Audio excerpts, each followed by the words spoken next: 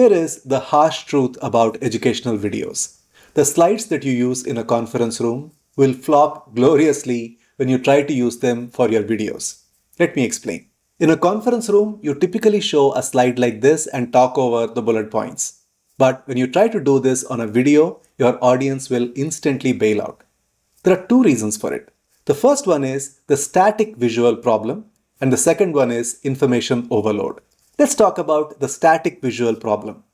All of us consume videos these days, and that applies to your audience too. One of the key things that holds the attention of your audience in a video is the change of scene. When there is no change in scene, your audience will lose their attention. Don't believe? Here is a pop quiz. How many times do you think scenes change in a typical 15-second video advertisement? Here is the answer. Yes, every 1.5 seconds, the scenes change in a typical video advertisement to hook the audience. That is the level of visual stimulation that we demand these days when we watch videos. Now, to that audience, when you show a static slide like this and keep talking over the bullet points, do you think they will continue to watch your video? No chance. Now, the second issue, which is the information overload. When you show a static slide like this with a lot of text, your audience gets overwhelmed with too much information all at once. Now, there is one simple solution that allows you to solve both the problems in one go. The solution is to chunk things down and present them in stages.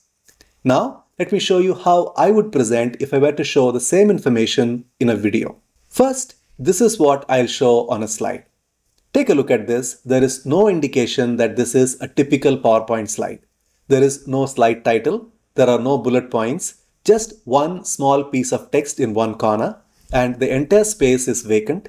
And therefore, the audience is curious to know what is going to come here, and therefore they continue to pay attention. Then I say, our strategy for market penetration is built on 3 essential sequential phases. Now observe, there is already a change of scene. There is something new for the audience to see, and there is not too much information that is shown to them. Then I say the first phase is deep dive analysis. Here we pinpoint the exact people we want, their pain points and their headaches. Then we tear into the competition's messaging to find the exact gap where we can fit into. Now pay close attention to the text I have on my slide. They are not full sentences. They are just keywords. And also notice I'm not repeating whatever is already there on the slide. I'm explaining the keywords in my own way so it all flows naturally. Let me continue. Once we have that data, the second phase is product refinement.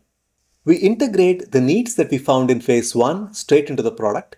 Crucially, we also conduct beta testing and get real practical feedback before the public ever sees it. I hope you're noticing how I'm explaining the keywords in a simple, casual way. Let me continue. The final phase is the launch. We take all that deep data from the previous 2 phases for our laser-focused segmented marketing, and we continuously monitor our conversion rates to optimize the marketing spend. Now compare this slide with this slide and you can see the difference. So the next time you are tempted to use a slide like this for your video, remember the 2 big problems that I talked about, the static visual problem and the information overload. So take the time to chunk everything down into small individual pieces and show the information in stages so you can hold the audience's attention throughout. Now, how does this all work in a technical presentation? I've given you the answer right here in a practical example. So click on the link that you see right now on your screen, watch that video to see a makeover of a technical presentation in a simple visual way. I'll see you in the next video.